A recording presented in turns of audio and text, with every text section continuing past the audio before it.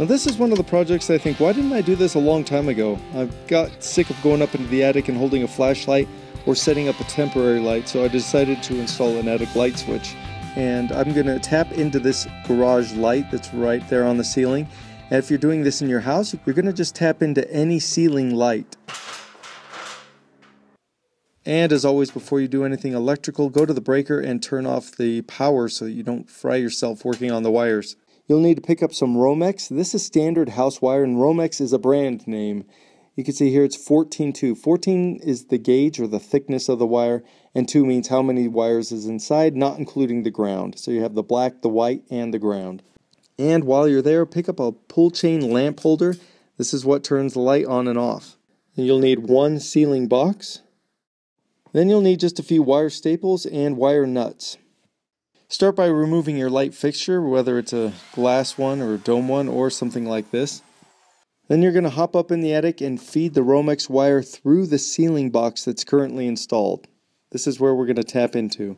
Pull about 8 inches of wire through the box, that way you have something to work with. You can fold up the excess or trim it if you need to. Now we're going to hammer in these metal staples to the beam so that the wire is nice and secure. Now there's codes for this, and I'll let you look up your specific building code, whatever area you're in, but generally you want to do it pretty close to the box. I think it's about 6 to 8 inches when it's coming out of a plastic box like this, and no more than I think 4.5 feet from staple to staple when it's running along. I'm going to do it a bit closer just to keep it nice and tight so that they don't get snagged on anything. Pick a good spot for your light. I put mine right in the middle of the attic. You can daisy chain these and add several lights if you want.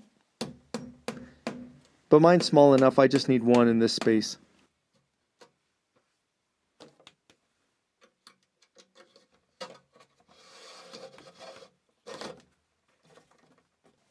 And don't forget to add the last staple at least 6 inches to the box.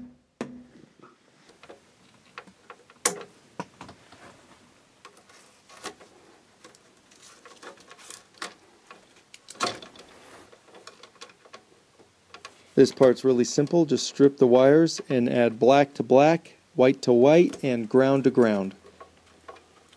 Now this light will go on and off with the main light switch because it's being powered by the ceiling light. So this won't be on unless the main garage light is on, which I don't mind at all because it's a really simple way of doing it, and this way I don't have to run wires all the way to a constant power source.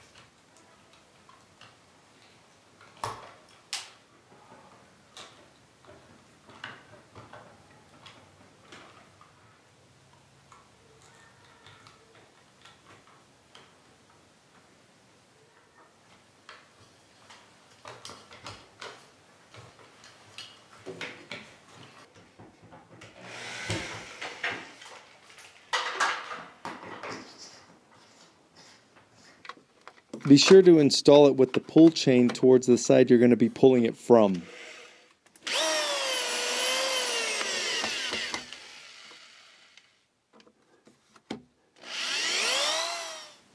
You'll also need some eye screws and string.